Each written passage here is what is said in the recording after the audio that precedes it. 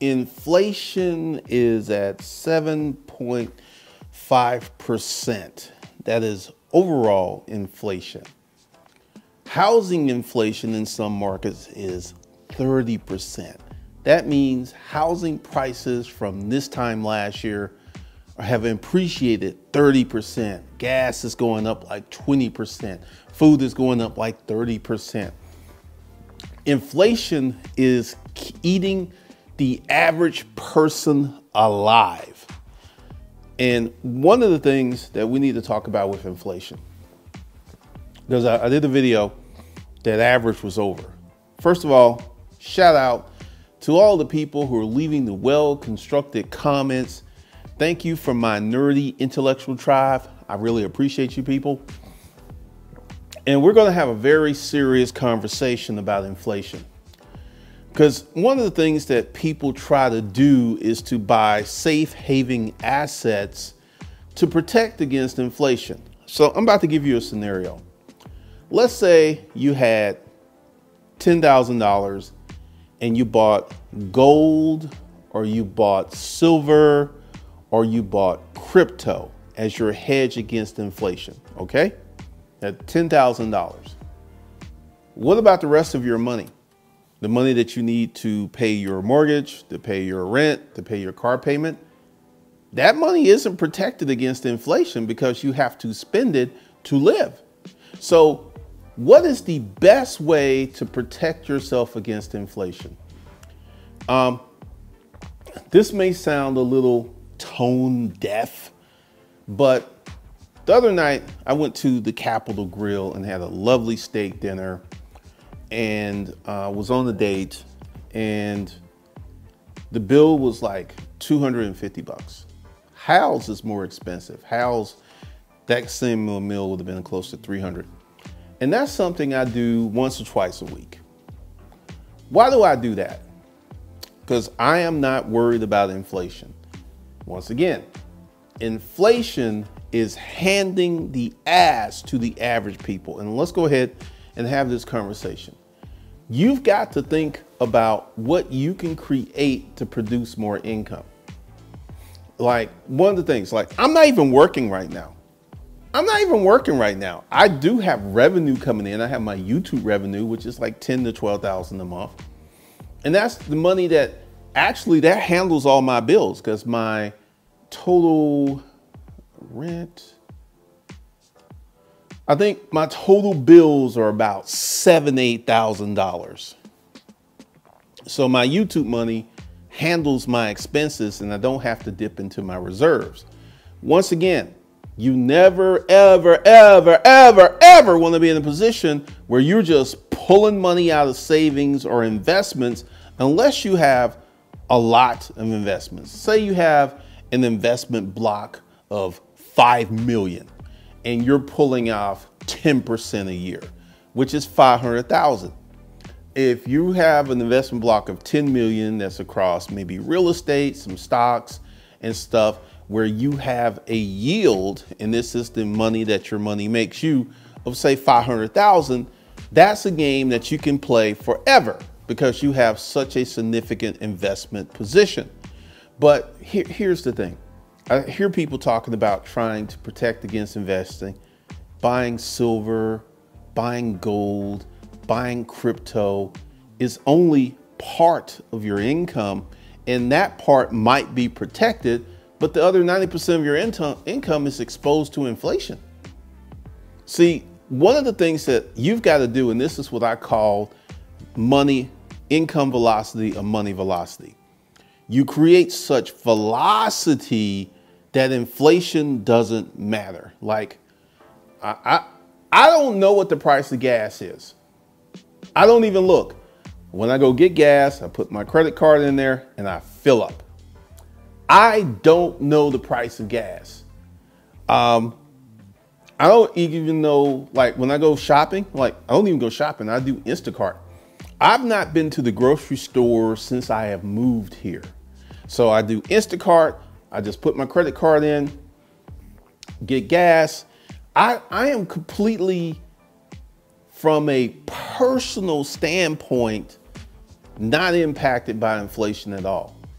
because inflation hasn't really changed my lifestyle. It hasn't changed. Like, I still eat out at very expensive restaurants. I still fill up my gas tank. And one of the reasons is because this is another thing that I want to teach you guys.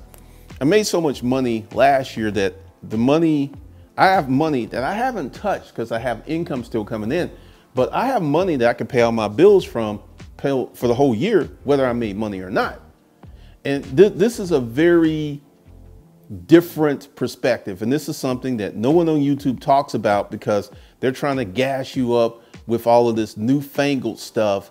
They're trying to get you to purchase or join their Patreon, you know. And once again, someone made a comment. It's like, you're one of the only people who supposedly has money that doesn't ask for Patreon or Cash App.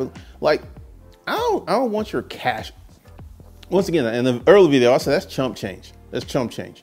So I'm trying to bring to you a new mindset, because if you're the average person, inflation is slapping you upside the head.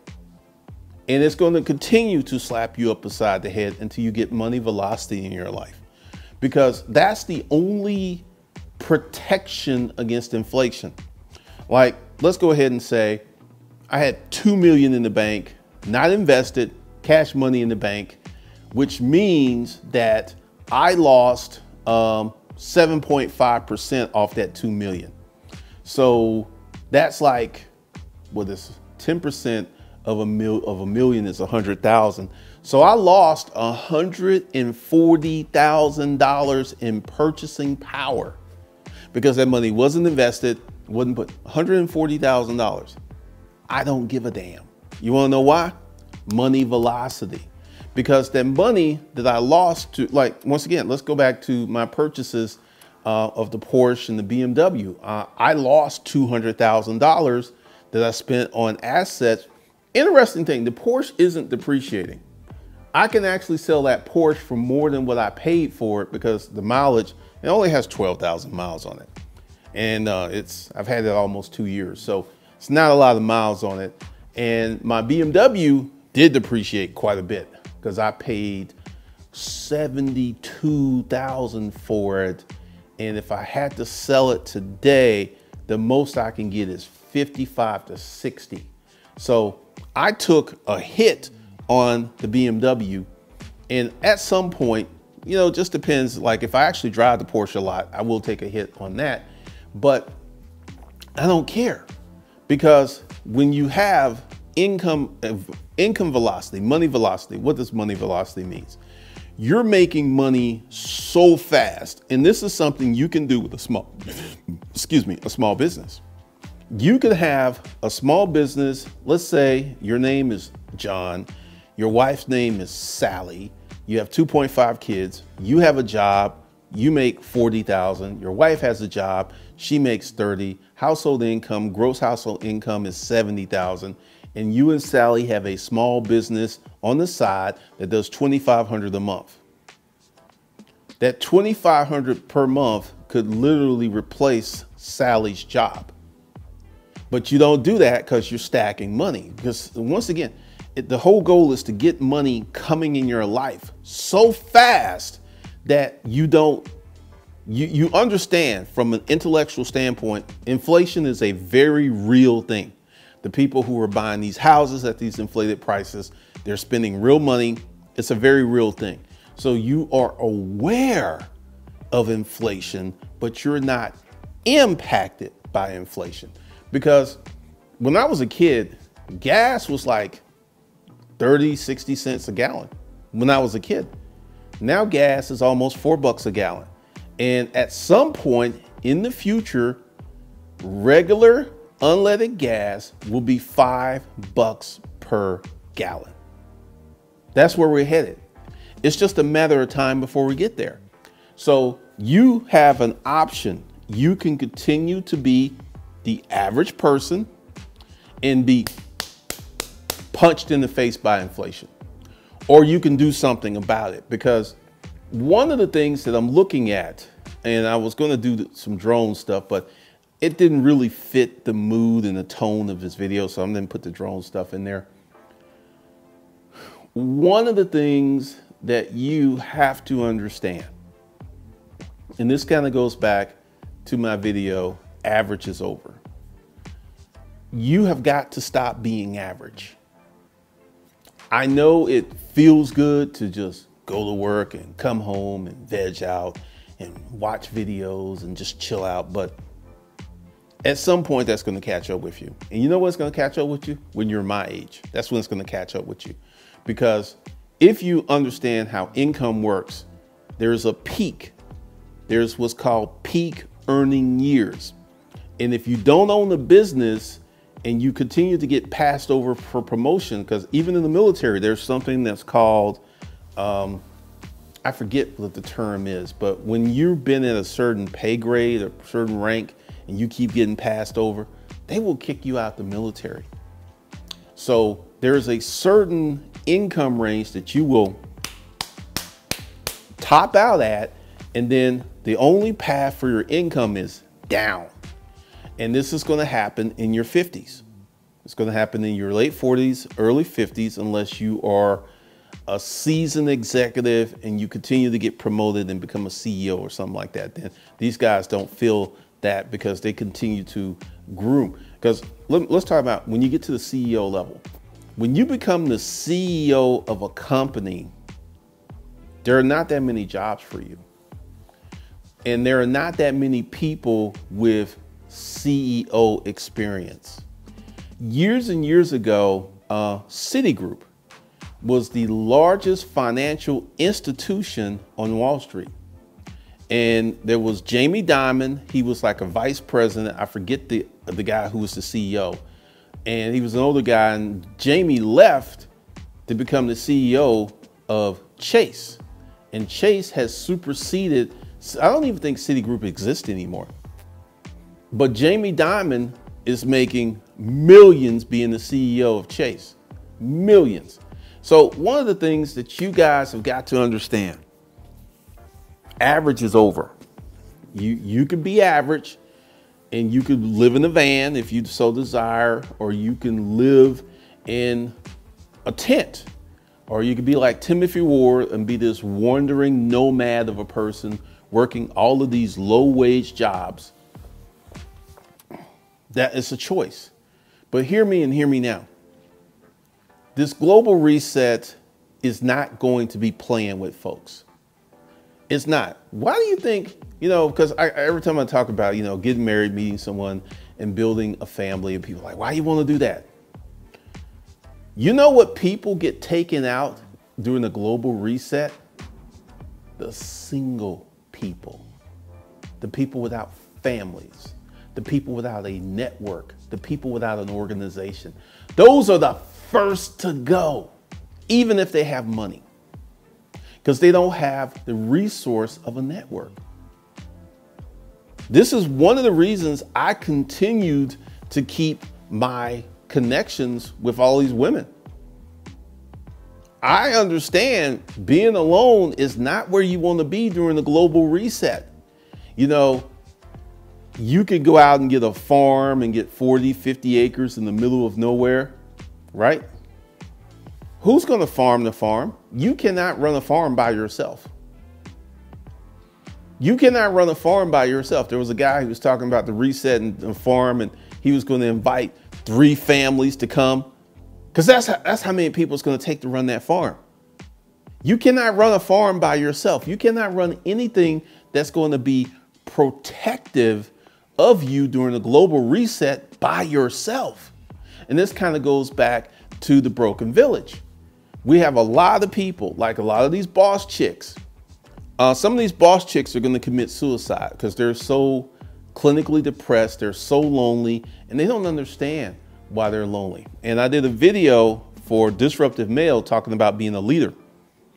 One of the big issues that we have is everyone is seeking self-indulgence, and they just want to chill and they just want to lay around. And this is something that I consistently hear.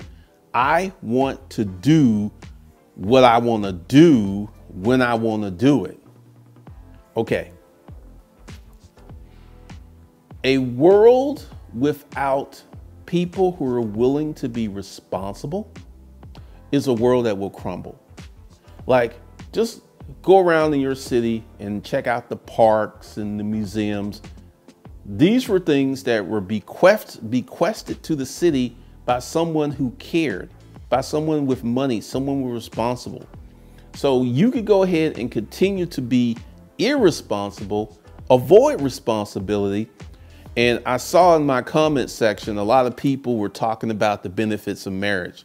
So salute to you people, because one guy was talking about, he was dealing with this chick. She was super bad, but he realized there was something wrong with her, and he didn't marry her. He actually married another woman, had 2 children, and he is still married. And this so-called boss chick is alone.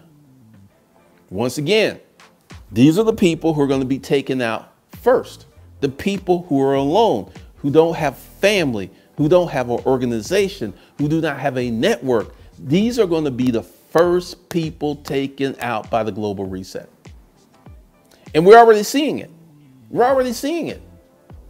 I was talking to someone I haven't talked to in a while, and she lives on the low rent district, and she was at the ATM making the deposit, and she got robbed. Got hit in the head, had to go to the hospital and get staples. They stole her wallet and her phone. And then she said, it's the area. Everyone around here is broke, but no one wants to work.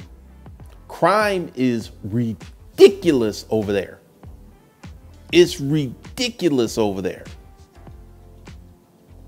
Ridiculous, because right now, the people who are alone and poor and living in bad neighborhoods, the global reset is slapping them upside the head right now, at this minute.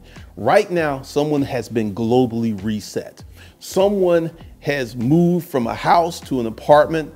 That's a good move. If you could move from a house to an apartment, that's a good move. But they've moved from a house to an apartment, and the next level is to a van or being homeless. This global reset is not going to be playing with people. It's not. Inflation is not going. Inflation, we've just saw inflation. We have just begun to experience the inflation that's going to come. The Fed is going to raise interest rates, and that's not going to stop the inflation. It's not going to stop it, because the inflation may go, because conservatively it is 7.5%, and this is the overall inflation. But if you start to get into segmentation and look at housing, housing in many markets has appreciated 30% in 1 year.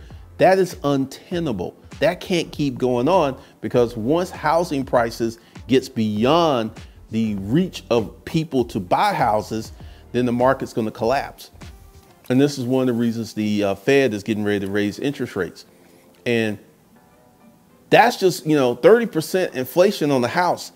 You want a house, but you need a house, and housing and rent's going up, and housing prices are going up, rent prices are going up, gas is going up, food's going up. If you notice a trend, everything that you need is going up. Everything that you need is going up. Things that you need, things that you can't do without. You can't do without housing. You can do without a Gucci sweater, a $1,500 Gucci sweater. That's something you want. That's not going to make any difference whether you live or sleep, but you can't do without housing. You can't do without gas. You can't do without food. Everything that you need is going through the roof, and it's not going to stop. It's not. So your best defense is to get as far away from average as you can. Because if you remain an average person, inflation's just gonna keep slapping you, and you're gonna wake up one day. Because I have someone who's upset with me because I'll go ahead and tell it. And once again, for you guys who get upset when I talk about fucking chicks, there's something wrong with you. It is normal for a heterosexual man to want to fuck a woman. That's normal. Well, he talking about fucking chicks. Like, I'm sorry, you ain't getting no pussy. That ain't my problem. That's your problem. Solve your problem. But This chick, she was kind of freaky. And one of the things she told me that she had participated in a gangbang, 7 dudes and her. And at that moment, I was like, this is as far as I'm going with this. We will never, ever get married. You want to know why? One of the things that I've learned about being kinky is there's levels. And at one point, I had kind of lost myself, and I had to take a year off where I didn't do anything kinky just to reset myself. So when you're dealing with someone that has these proclivities, these tastes, and they don't understand that they need to tone it down, she could be 60 years old and begin to run through with a gangbang, because that's just who she is. And I know it. And that's one of the reasons that, you know, I continued to see other people. She thought we were in a committed relationship, even though I never said we were in a committed relationship. Never, ever, ever said that, right? And I was like, that's where you are. And this is one of the things that people don't seem to understand. Who you are and the things that you do is one of the things that will define your future. Like, you know, I was out there, I was doing all kinds of stuff. Things I would never even think about doing today, because once again, I got something to lose. I wouldn't do it. And, you know, and they got a lot of people out here thinking, you know, Eklund out there, he out here dating little girls. Once again, uneducated people don't even know the meaning of the word pedophile, but they use it unintelligently, looking like a dumbass. A pedophile is someone that likes kids who have not reached puberty. 13, 15, 16, 17-year-olds have reached puberty, but you know, that's another thing. But one of the things I want to talk to you guys about is, and I have been thinking about this new training, and it's going to be something a little different. It's going to be different than something I've ever done before, because one of the things I want to do is teach you home economics, because I run my personal life like a business, and everything's a business to me. And this is, once again, being responsible. People don't want to be responsible. Okay. So one of the things that I want to talk to you guys about is, you know, with the new training, I'm thinking the first part is going to be home economics, because one of the things you have to do to make yourself beyond average is manage your personal finances very well. I've got like 50 credit cards with nothing on them. There are some people, if they had 50 credit cards, they would all be maxed out and they'd be calling Dave Ramsey. Hey, Dave, this is John in Illinois. Hey, John, how can we help you?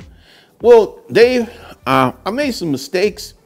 I had 50 credit cards and I maxed them all out. And I'm like $200,000 in credit card debt.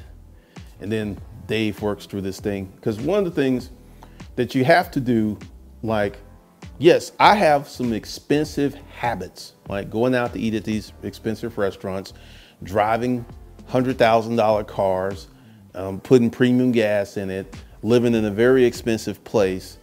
But typically, I don't blow money on BS. Like, if I could, you know, like, let me go ahead and give you the framework of starting a YouTube channel. Let's say I went out and bought that Gucci sweater for 1,500 bucks, right? Guess what? I get to write that off because I have a YouTube channel and I can slide it under wardrobe. See, once again, there's so many reasons to stop being average. There's so many reasons to start a business. There's so many benefits and perks that you get from starting a business. Like, literally, I just got a new drone because I realized my old drone I bought in 2016, 17, 18, 19, 20, 20. That drone's old, and I'm just sitting there because I noticed when I lost 2 drones last year. Once again, business expenses. I get to take those as a loss because they were legitimate business expenses. But these drones fly further than my old drone. And I figured that's the newer technology. So guess what I'm gonna do? I have my drone up on eBay selling it, and I'm selling my camera equipment. I'm gonna get like $5,000 off,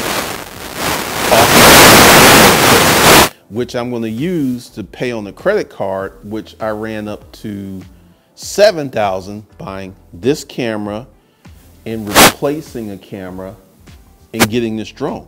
So once again, and this is one of the things I'm going to teach you in home economics. So I spent $7,000 upgrading my equipment, right? Well, maybe 12. I don't know the exact numbers, but because I had a plan, I'm able to defray those costs because I get to sell my old equipment. This is something that I routinely do. And this is why I only buy name brand stuff. Like this is a polo. I can sell this on eBay for 40 bucks right now. I got this out of a storage unit many years ago. So one of the things that I consistently do is buy name brand stuff so when I sell it and extract money out of it to roll off into my updated purchase. And this is something I've been doing for years. And I don't think I've ever really talked about it on YouTube because everybody's looking to save money and to be cheap as possible. And sometimes being cheap will cost you money in the future, because I have a Sony AS7 III, which is a $3,800 camera. This camera was $1,800 bucks. The lens, which you notice the blurry background, which I so love, the lens was like $2,200. And once again, I'm not saying this to brag or boast, because I will spend money for my business. This light was like, let's see.